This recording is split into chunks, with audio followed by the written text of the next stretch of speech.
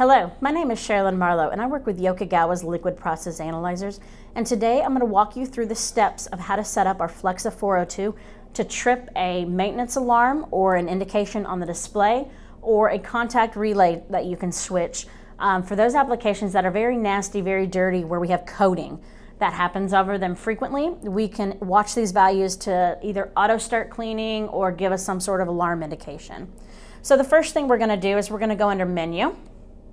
Then we're going to go under Setting, and you can either scroll or you can press the down arrow to Error Settings. We're going to turn on underneath pH Alarm Setting and Measurement Alarm the impedance value to be, instead of maintenance, which if it is set to maintenance, too high for the reference impedance, a maintenance required would just give you the blue triangle and it would flash on the display. But we can switch this to failure so that we can actually have it trip an alarm on the contact relays.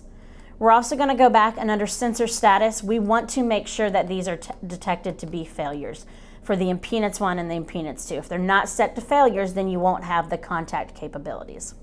You've made a change, so you have the save disk. So now we're going to go home and we're going to go back under Settings, and you're going to go under Contact Output. So you could have either have done the house, back into Menu, or the back arrow until you got to this converter settings screen. Hit the Contact Outputs. We're going to configure S2, our Contact 2. Right now it's set to off. We're going to set it for an alarm. And now we've made a change, so we're going to hit Save. So that is all you have to do for the aspect of the alarm setting to get it up and running. So now you can set that contact in the display to be used. However, there's one more thing we need to do. We need to go under Menu, and I did get an alarm on my sensor, so that's why it's got the X there, but that's not because of the setting. You can see, I'll show you. It's because I have an impedance too high. That means I got to set that value. So again, what I did is you're going to go under the sensor menu. You're going to go under Setting, and we're going to go under Wellness Settings.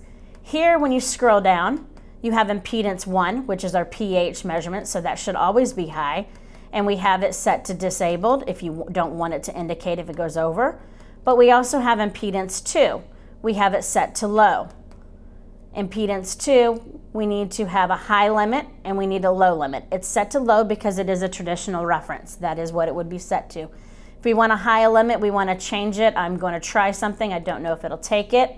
We can set it to 500, and now we're not going to get any alarms until it reaches that 500 kiloohms. So you can set these high and low limits to whatever you want, and then but you need to set it from disabled. You need to change it to enabled, and you hit Save. And now your system is ready to go and set for you to be able to trip your contact relays.